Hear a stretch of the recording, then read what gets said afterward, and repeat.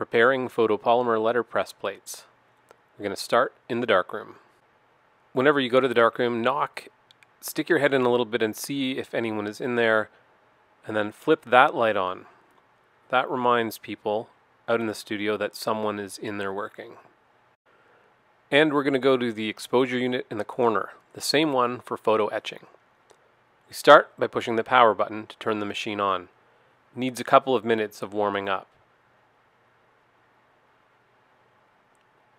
When we want to reset the amount of light we're going to be using, in this case, we actually need 300 light units.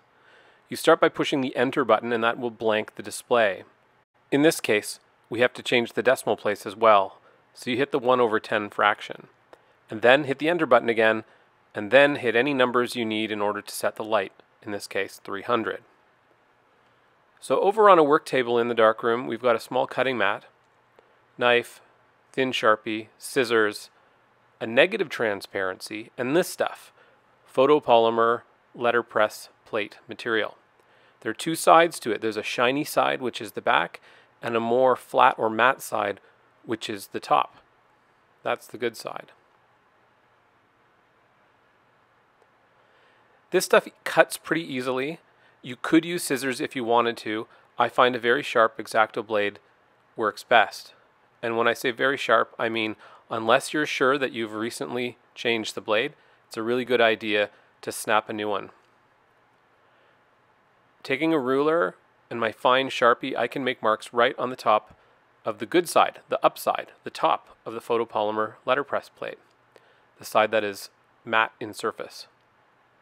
I can mark it carefully at both ends. In this case, I need 4 inches, and I'll use my Sharpie to connect those two lines. I also know that I want this plate to be 5 inches wide, so I'll double check it against my negative transparency, see that I have need for at least a 5-inch plate, mark that with my Sharpie, and then proceed to cut. Now the best way to cut this material is, as I said, with a sharp X-Acto knife, and it's not to attempt to cut it all at one time. It's at least a couple of millimeters thick and it's plastic. You have to be very careful with knives and plastic because they have a tendency to catch the blade when you're cutting and pull the blade up over a ruler and onto your finger, and then you've got a bloodbath. So you begin with your sharp knife, and then you are going to line up your ruler and cut 3 or 4 times, a little at a time. By the 4th cut, you should have gone all the way through. You shouldn't be straining. You shouldn't feel like you're going to lose control. You could do it in more cuts if you need to. I wouldn't recommend doing it in less.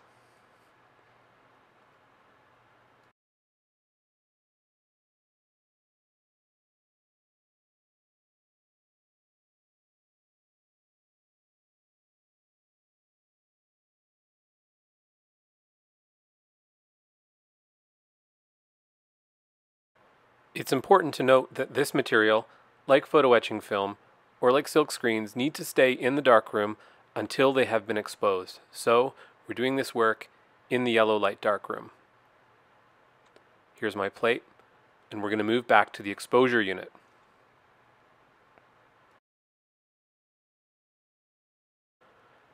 So the exposure unit is on and it's been warming up, and carefully opening the hasps will lift the glass with 2 hands. You never want to do this with one hand. The glass is spring-loaded and has a tendency to go flying up, and it could potentially break. Here's our plate. There's the good side and our transparency at the bottom of the screen. Now, very simply, I'll remove the thin frosted coating from the good side, the top side. What you'll notice right away is that the plate begins to curl. It curls up in the direction of the material you just removed. So you don't do this until you are right about to use it. You can see it's curling already. So placing it more or less in the center of the exposure unit, we're going to take our transparency, in this case a negative, and place it face down. Here's a close-up view. There's our negative. We're flipping it over so we can see the back, and we lay it down on the plate.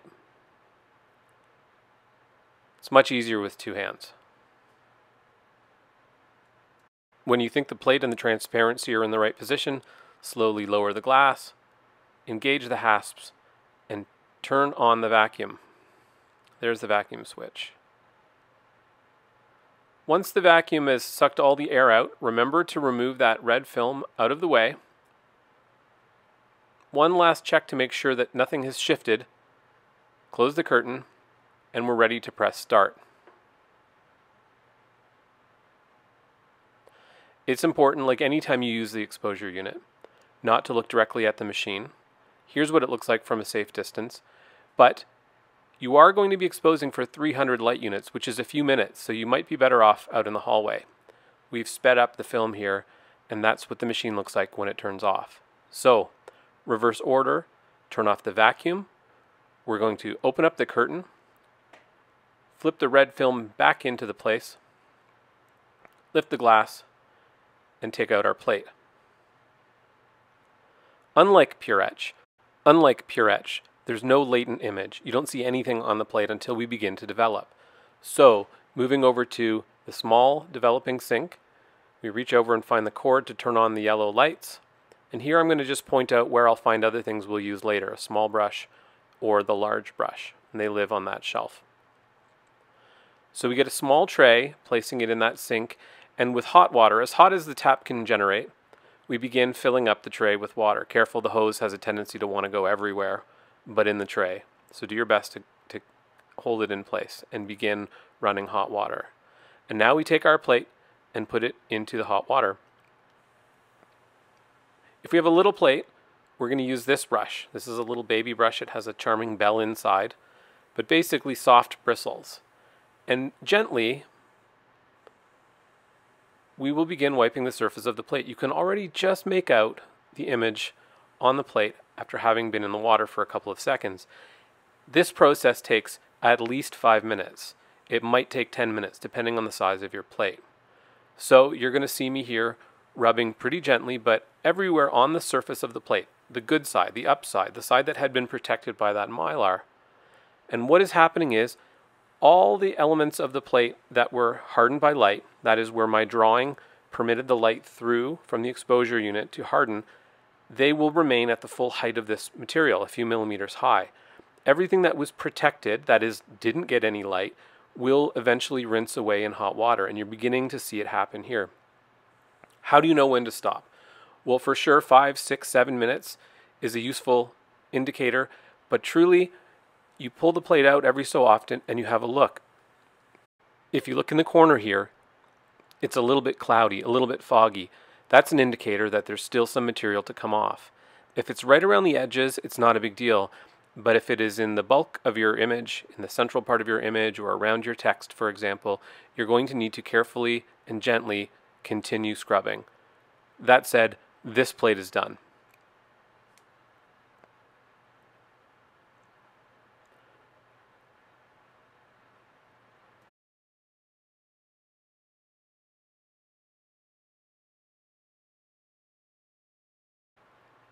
If you happen to be using a larger plate, you can use this larger brush. It doesn't really help. In fact, it's a bit of a hindrance if you're doing a small plate. But if you're doing a larger plate, this brush works the same as the little one. We're now in the small darkroom, the room where we normally prepare pure etch or our silk screens, and we need to heat this plate. So we're not simply drying it. We're not doing this for just 30 seconds to get the water off. In fact, what we're doing is we're putting the hairdryer onto high and heating this for about 5 minutes. Now, if you have a larger plate, it might take a little bit longer. There's no real indicator for when you've finished. You just time it. 5 minutes seems like a long time. It kind of is, but the plate needs it in order to harden. Now it's safe to have our plate back out in the main studio. And there's our plate on the right, and there's our transparency, a negative transparency, as I keep saying, because this is different than most of the things you've used in the past, on the left. And when we examine our plate, you'll see that the edges, in this case, the parts of the plate where light was able to hit, have become hardened, as well as the drawing itself.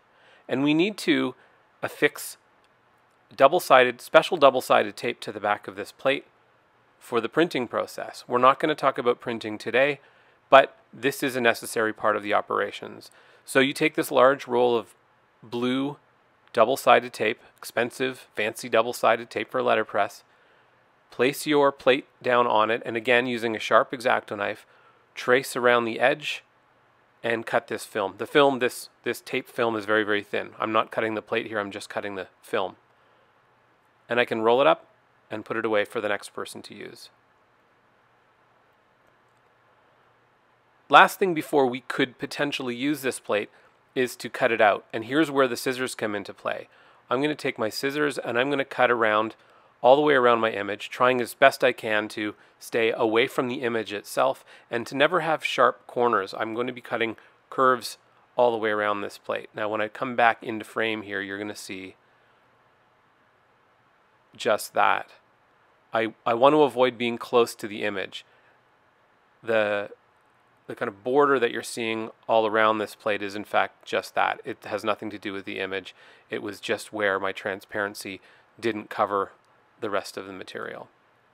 So I cut all the way around, and now my plate has been backed with two-sided tape, and the blue you're actually seeing is a transparent covering which we can reuse. This thing is called the boxcar base. You'll see where this goes in just a sec, but this is a really fancy, expensive, small, heavy, machined piece of aluminum with a grid on it. And this boxcar base is the key to how we can use such a thin plate, such as the polymer plate, on a letterpress, which typically needs something called type high, 0.918 of an inch high to print. So this base plus the height of this material, this polymer plate, gives us type high. And there is our plate mounted on our base. When we're finished printing, and this obviously hasn't been printed because it's perfectly clean, we can use a thin palette knife to remove our plate, and then if we've saved our plastic backing, we can recoat it. This plate could be used again. Whether we've used it today or whether we're waiting until another day to use it, we're best storing this plate somewhere out of light and relatively flat. So if you have a horse book, and I use the term horse book liberally here, if you have a horse book such as this, you can place your beautiful horse plate inside of it, flat and stored for later.